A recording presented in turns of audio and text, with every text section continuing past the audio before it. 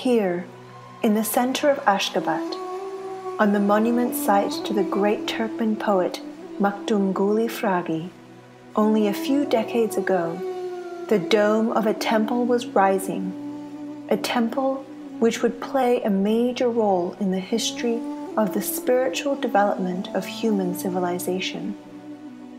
At the end of the 19th century, on the outskirts of the Russian Empire, Russian troops founded a new city on the site of an ancient Turkmen settlement, Ashgabat.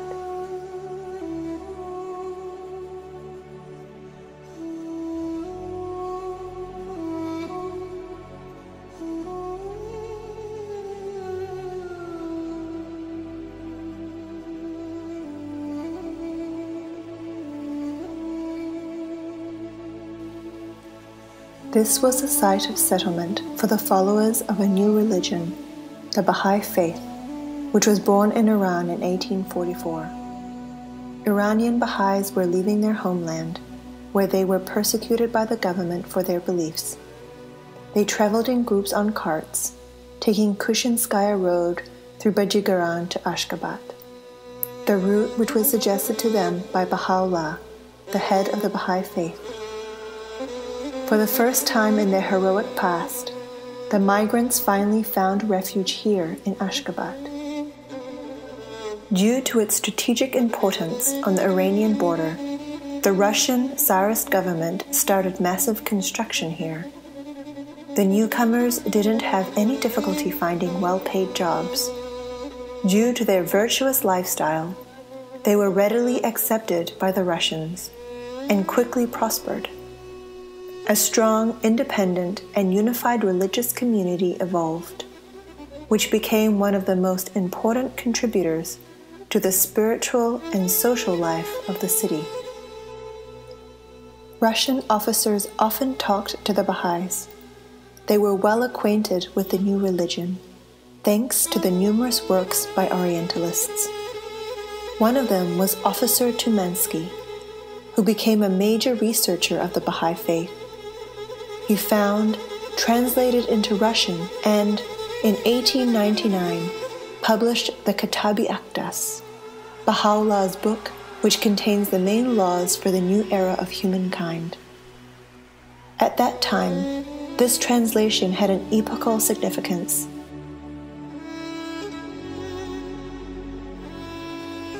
The Baha'is longed for a temple of their own. From the local newspaper. Yesterday, in the presence of the former chief of the Caspian Sea region, Lieutenant General Dean Ivanovich Subotic, the ceremony of the laying of the foundation stone of the Babi temple took place. The writings dedicated to this occasion were read in Russian and Persian, and the building's foundation was laid. The Lieutenant General greeted all who gathered there for that momentous occasion and wished for the successful completion of the construction project.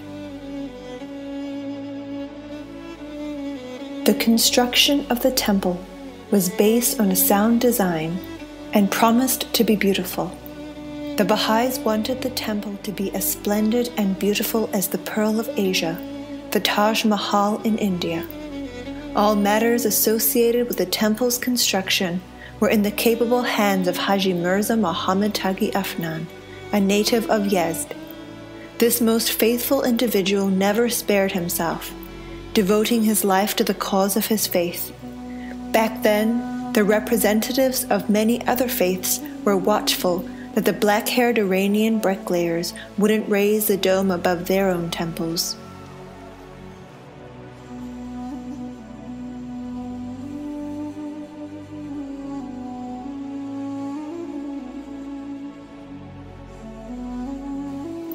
There were other building constructions in progress on or near Voskresenskaya Square at that time, such as a Russian Orthodox cathedral, a Catholic church, and a German kiyaha.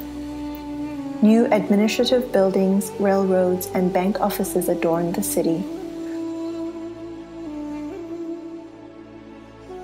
But the indigenous population lived in the countryside.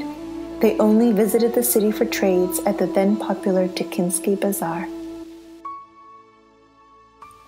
The Baha'i temple construction was completed after 19 years. From the archive photos, it is evident that the building was adorned with fine Persian decorations inside and out.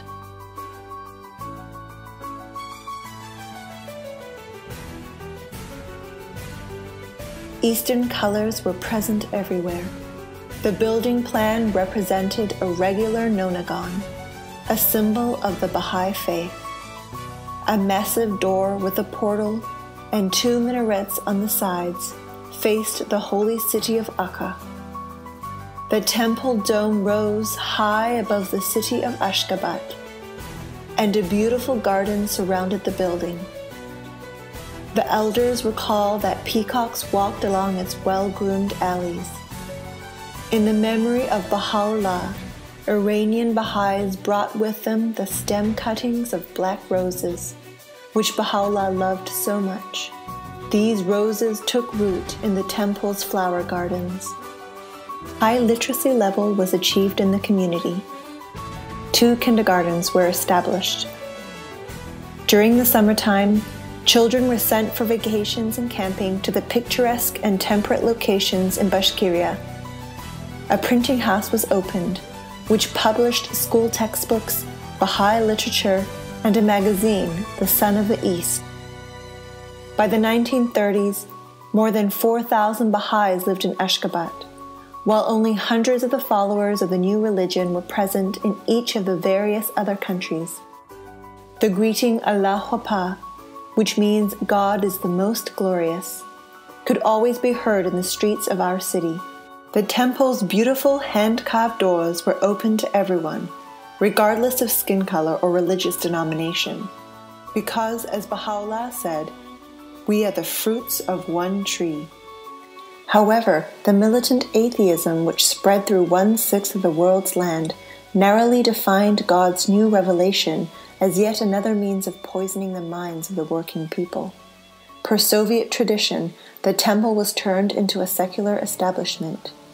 The National Museum of Art of the Soviet Socialist Republic of Turkmenistan used it for exhibitions. Churches and centers of other religions were also shut down in Ashgabat. Many believers were arrested and deported. The government began a program of expulsion of the Baha'is from the country. They were denied renewal of their registration. Almost all were imprisoned at some point in their lives. There were many prisoners, yet more and more new ones were arrested every night.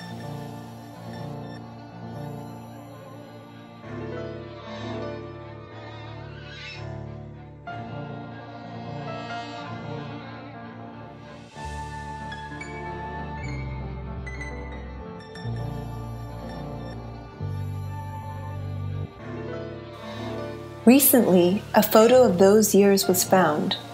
Former citizens of Ashgabat are pictured together in the Iranian city of Yazd. Here they are, our grandfathers and grandmothers, exiled and therefore never seen by us in our childhood. Despite the difficulties they experienced, and whatever sufferings they endured both in Ashgabat and Iran, even in those conditions they never lost the hope that one day the borders would open and the families would be reunited. But back then the Baha'i community of Ashgabat was banned. There could be no underground activities because, according to Baha'i law, one cannot oppose the laws of the government. In 1963, TNT explosives were laid under the temple's foundation. Partially collapsed walls, remnants of a fierce earthquake, were finally destroyed.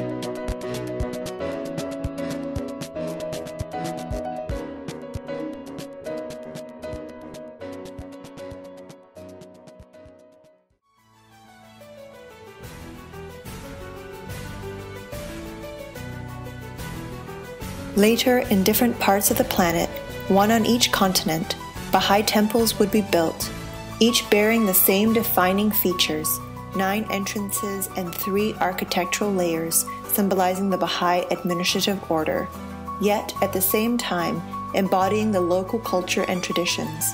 Nowadays, they are frequently referred to as the temples for all religions, the houses of worship of God, the centers through which the unification of the entire human race takes place worldwide. Such is the story of the Baha'i community of Ashgabat, established during the life of Baha'u'llah, the first Baha'i community outside of Iran, where the most important stages of the development of a new world religion took place. The community of Ashgabat became not only the most important milestone in the development of the international community of the young religion, but also served as a prototype for Baha'i communities throughout the world.